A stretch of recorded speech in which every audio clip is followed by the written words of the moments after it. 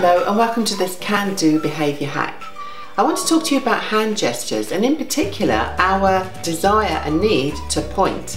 Sometimes when I've observed classes I've seen that the finger comes out far more than anything else, and it's designed just to give an instruction or pass on a request to somebody. But that can come across as aggressive, and what we want to do is turn that from being aggressive to just being participative. So here's the thing you can do very simply.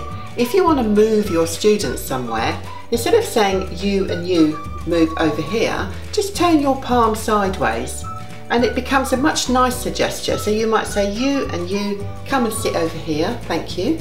Or even better, turn your palm upwards to the ceiling and say you and you come and sit over here. It's almost like an invitation. So get rid of these and start using that. And that is behaviour hack number 1. Thanks for calling by.